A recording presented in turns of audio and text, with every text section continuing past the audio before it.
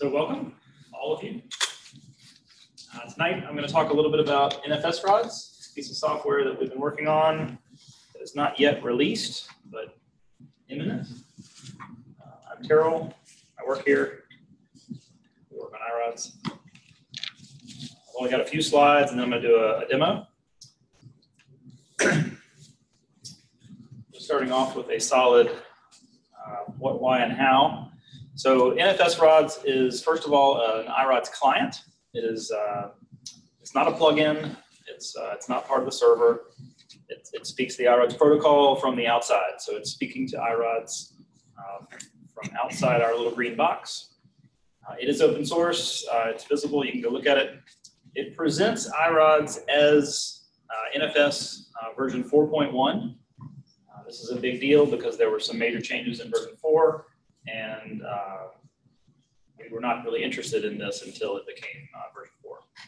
What this means is that you can actually mount, with the standard mount command, a mount point that will then allow you to look into an iRODS zone with all of the policy and goodness that affords. This is interesting because it does present a standard POSIX file system interface to any legacy tools, instruments, scripts, basically anything that's ever been able to write a file down can now just do what they've always been able to do.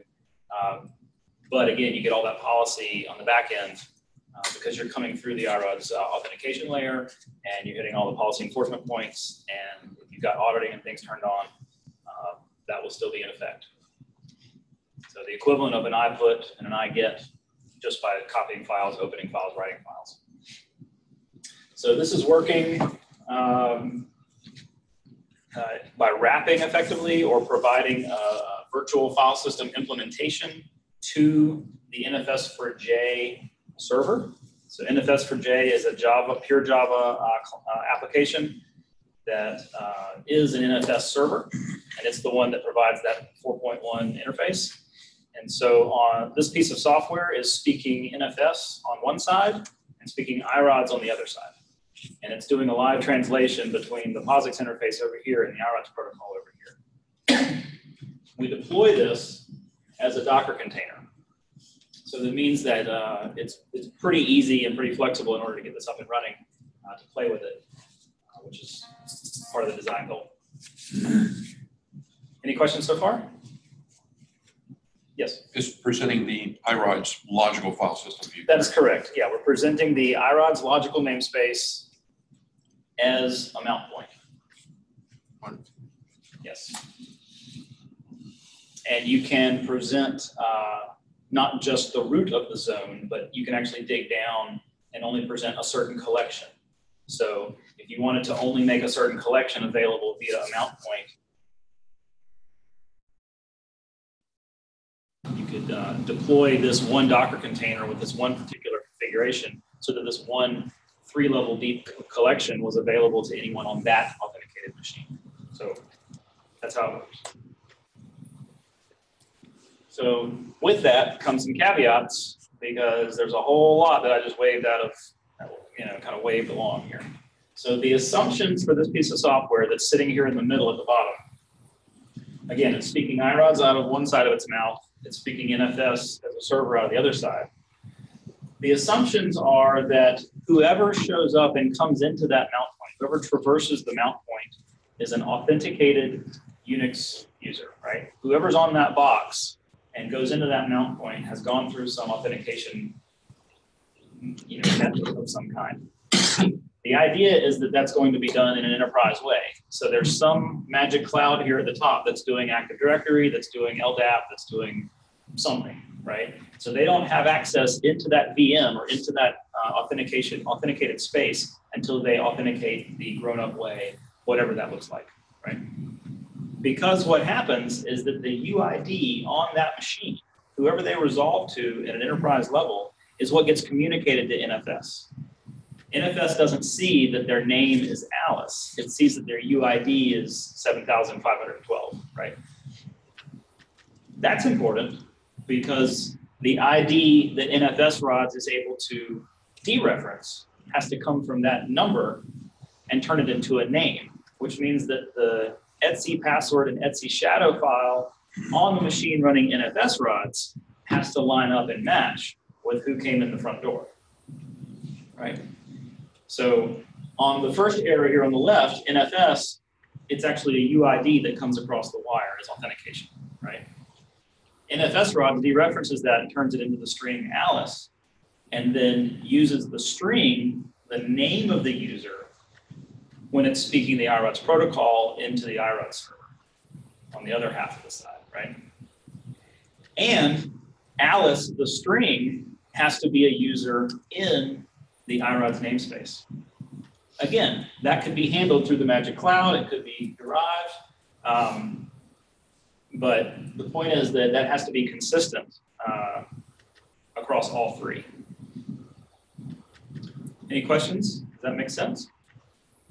The tricky part about this, the caveat, is that if you present a mount point to someone where they have sudo access, where they have root, they can become anybody they want. And when they traverse through the looking glass, right, they go through the mount point, iRODS doesn't know that they're actually the root user. They're coming in as whoever they authenticated as. In this case, whoever they say they are. And then they'll have all of the policy and all the access and all the rights therein in iRODS land, because they're coming through the full policy engine as the user that they authenticated as. So if you are the administrator, you only want to deploy this into boxes where someone who can log into it also doesn't have root. Right?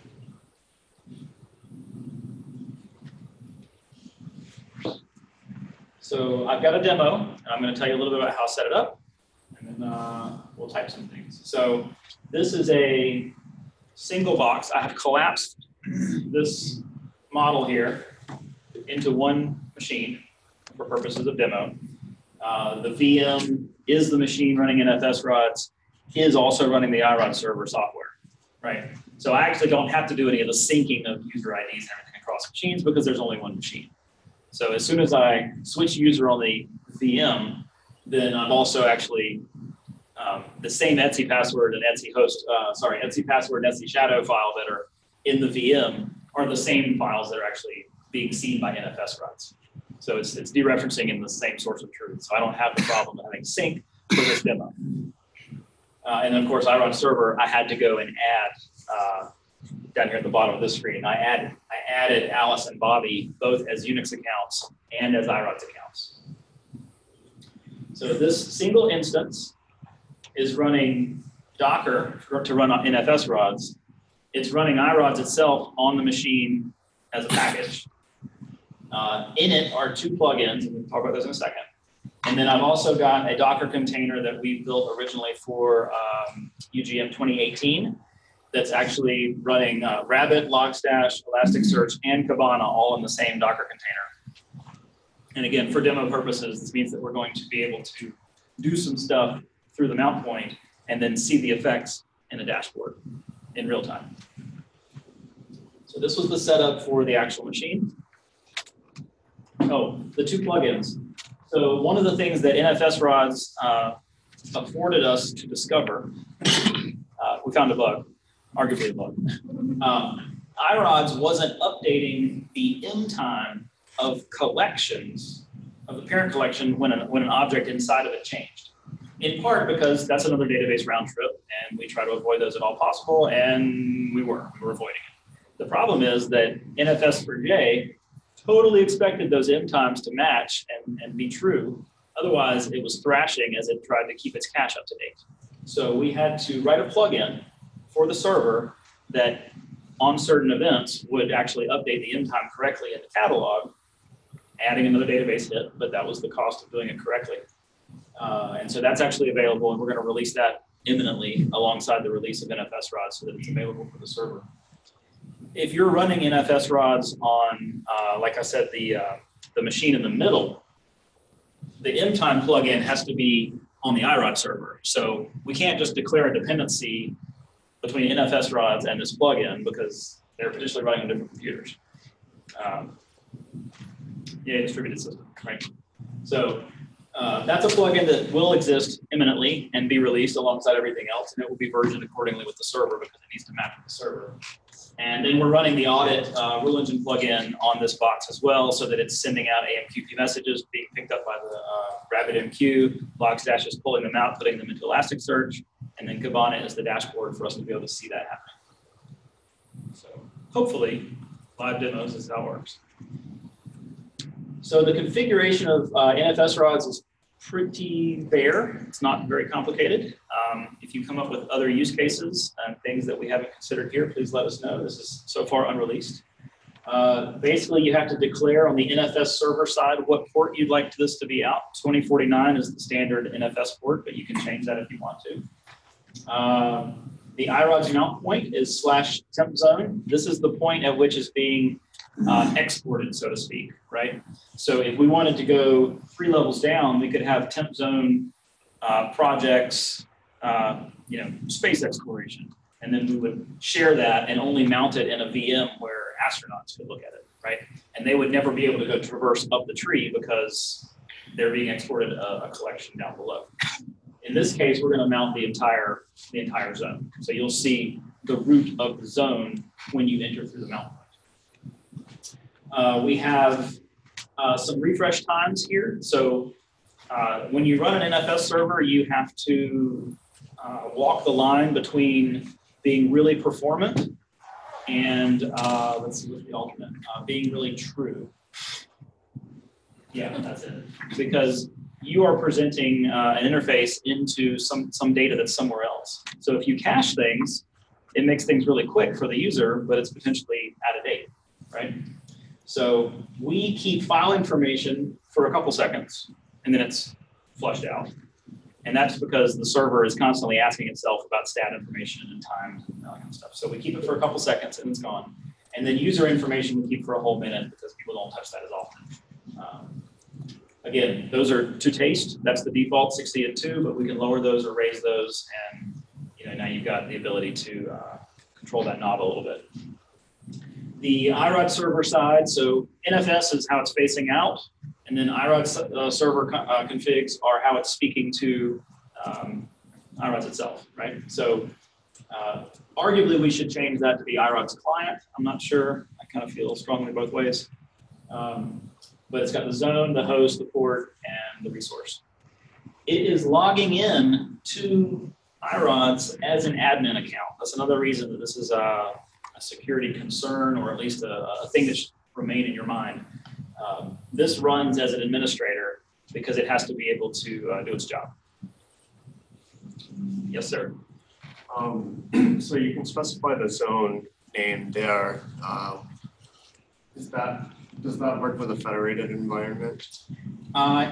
Yes, presumably it will, because you are logging into, that's a good question. If I just put a slash on line 5 of this set of configs here, presumably it would see both zones if the user who walks through that door, that mirror, has permission to see that other zone. Okay. So once you go through the mount point, you are presented with the things that your user would be able to see if you had done an ILS or an ICD or things like that. I don't know that we've actually tested a federated zone, but I believe the security model will allow that. Cool. Corey will have to test that. All right. So the next little bit, so to launch the NFSRODS Docker container, that's it. There's one line. You give it a name. You give it a port for the outside that you would like to be able to push into the server on 2049. If we had not launched it on 2049 in the config, we could have tweaked it out here and changed it around. But at that point, you're just passing and wiring up ports to each other. You have to give it a volume mount for where the configuration goes. And the config, again, was this thing, right? It's getting that server.json. There's actually 2 other files that I think NFS4J requires, but we don't touch those. So there's actually 3 files that have to go in that directory. So we map the my NFSRODS config to a place in the Docker container that we have hard-coded for the software to look for. So it's looking at NFSRODS ext. We're mounting it as read-only, so the Docker container is not allowed to change any of this stuff in case it goes haywire or gets a brain or has an opinion. It's mounted as read-only. And then we also have to obviously pass the Etsy password and Etsy shadow files from the machine running NFSRODS, again, read-only, so that the server can do its job and dereference those users. And then you give it a name, or you give it an image to launch. In this case, I ran it, because it's unreleased, I ran it in a built environment, so it's just a locally named NFSRODS. Eventually, that would be iRODS/NFSRODS, and it would be in the iRODS namespace at Docker Hub, and you'd be able to run this without building it yourself. Step 3 is to create a mount point. So again, this is all on the same machine, but if you were doing this in the grown-up way, you'd be on a machine that's not where you ran NFSRODS, but rather in that VM environment. And so a root user or a sudo user would be able to make a directory for the mount point and then mount, right? And so the mount command, you get to pick the port. You pick the host name of the machine that you're on. Sorry. It would be the host name of the machine that was providing port 3000. I used backtick host name because it's all the same machine. So again, you caught me in the demo here. And then you give it the mount point on the local machine on where to expose this connection. Any questions about that so far? All right, so then as an authenticated user on that VM, you could go into the mount point. If I had stopped here and not gone all the way into home Bobby, then I would have just seen the home directory, which is the same thing that you see at the root of the iRODS with an ILS. I put some stuff into a file, and I listed the file, and then I showed the file, and yeah, look, it's just like a file system. It's the worst demo ever, right? We did it. So now I'm actually going to do it. I think the only last slide is thank you. So yeah, we're going to actually present it to it. So if I come back, so on the left, I am the, so again, this is an EC2 instance at Amazon. I am currently logged in. There's nothing in here. I built the mtime plugin and I built the NFSRODS itself. So in here, this is what the repo looks like. And so if I switch to being, so I've already run, so the Docker container is running here. If I show you that, let's see.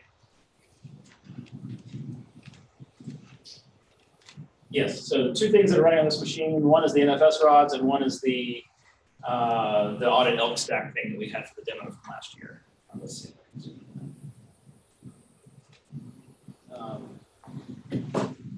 So the top one is the one that's been running, it's 5 hours, right? It's great. So we're going to switch to being Bobby.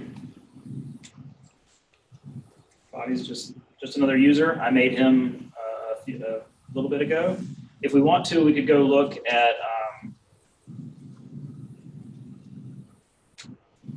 so down here at the bottom, you can see Alice and Bobby. I made them a couple days ago as I prepared for this.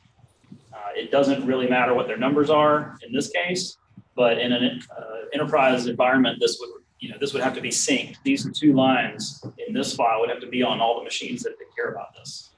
Same thing with SE Shadow. Alice and Bobby are here too. Just for the way that NFSRODS is looking up and resolving its users. So I go back to being Bobby again. And then I go into, so I just tab completed, it's already there. I had already run the mount command like I showed in the slides. Nope. Too big. So there's home. There's public, there's Bobby. Notice there's no Alice. If we were to log in as Alice, Alice would show up because Alice has permission to see Alice's stuff, Bobby has permission to see Bobby's stuff. So there's our our one file. And so this is very exciting. This is interesting because over here in the other window,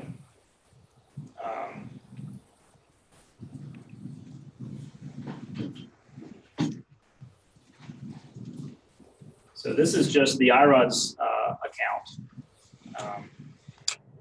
on the same machine. And if I do an ILS, I'm in that account. If I do an ILS of Bobby's directory, we can see that this is the file in iRODS, and then it's being presented the same way through the NFSRODS mount point. If I was to, let's see, touch a,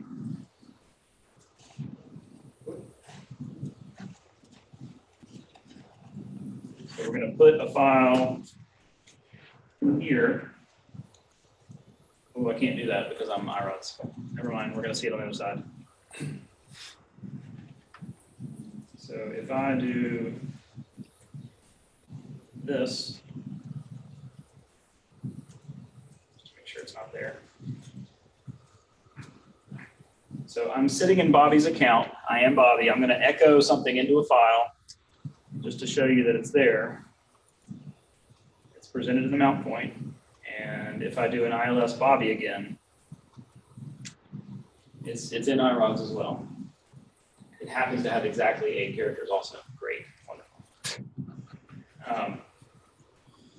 So I've also got this little script over here.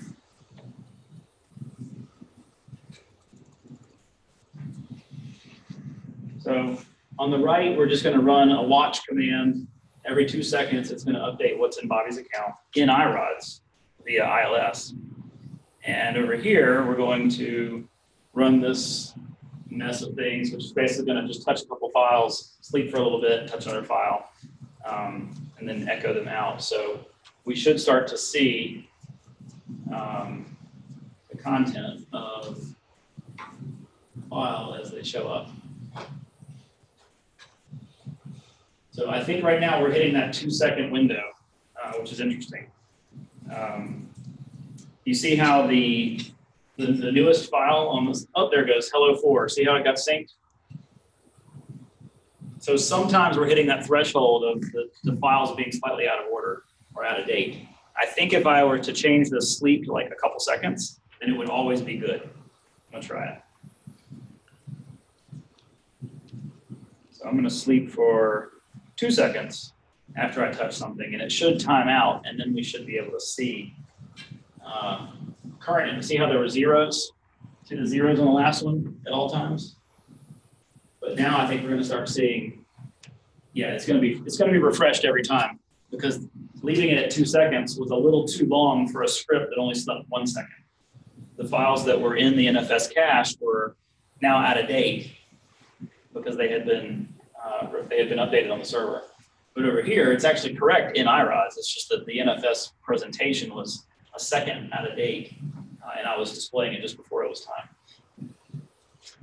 And because I'm concatenating, that's why you're starting to see it twice, because the first I went through 6 the first time.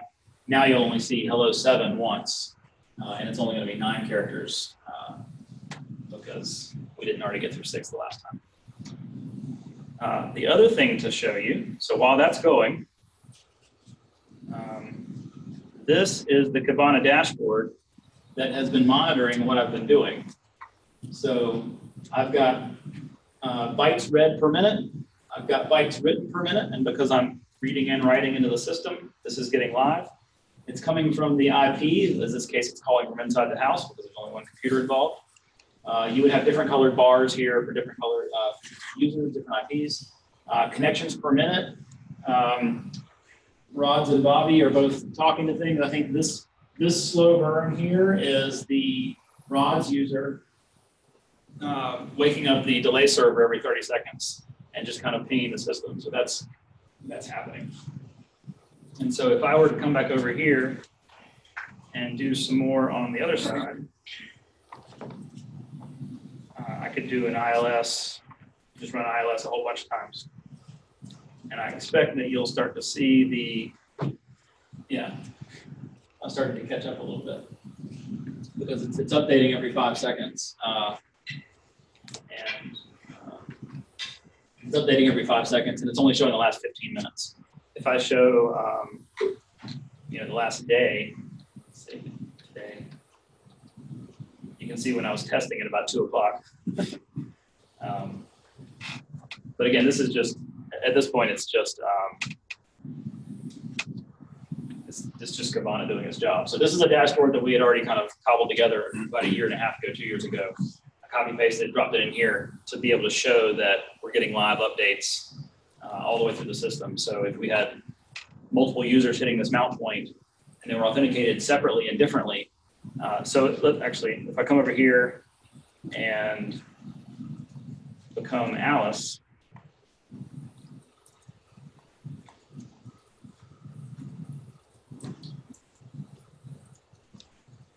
we should see a new user. So there's home and there's Alice, right? And so there's nothing in here. Oh, there's a couple files. So more files.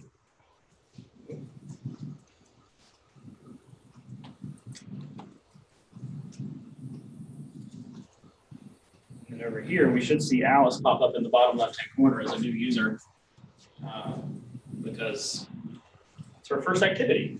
She's on the board. But the IPs and everything will still match. It's just a new user. And then unique users per minute. I don't know if that's going to change down here. It might jump to 3 if we have Rods and Bobby and Alice touching something in the next minute. But that's effectively the demo. Any questions? Did it in 28 minutes.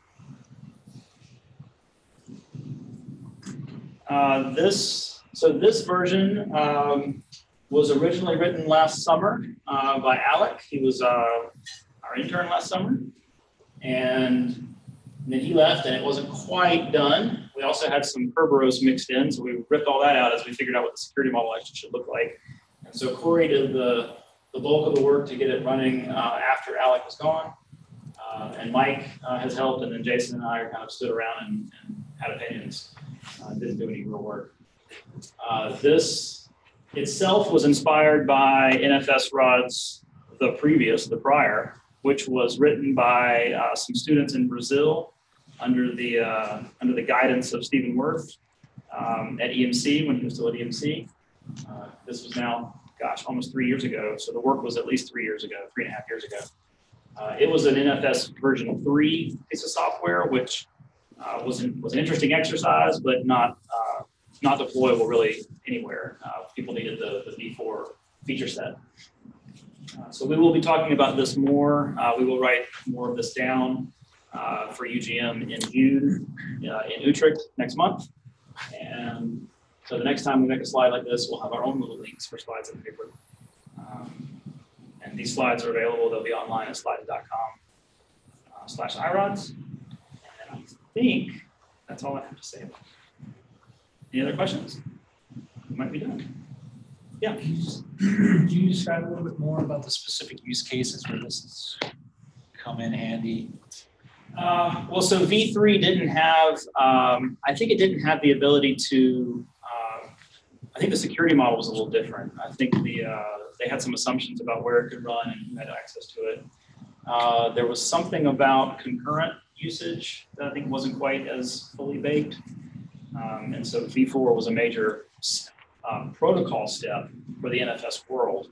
This particular implementation is the pure job implementation, which is what we jumped on. Had there been a different implementation that we liked better, we would have used it, but this is what we had. But what about in general? And maybe I'm asking, like, what was the major use case with the folks in Brazil on working on that? Oh, I think it's generally people would love to not have to write new software. So if they can get the benefits of what iRODS provides with all of the policy implications and that kind of stuff without having to touch any of their other stack, it just removes other software from the piece. We've had lots of interest when people say, well, how do I get this on Windows? How do I get this on? And so NFS is a way to do that. Even, you know, we're looking at taking the learnings from this piece of software and we're going to wrap something. We don't know what yet, but we're going to wrap something and make a NFSRODS. So for the Samba world, so the instruments and the microscopes and the telescopes and stuff can write directly to just a directory and get more performance than through like a WebDAV or something else. I mean, we can already present as directories on Mac and Windows, but large file transfers are tricky, concurrency is tricky. This answers a lot of that. Thanks. Yeah. All right. We did it. Thank you so much. Yay.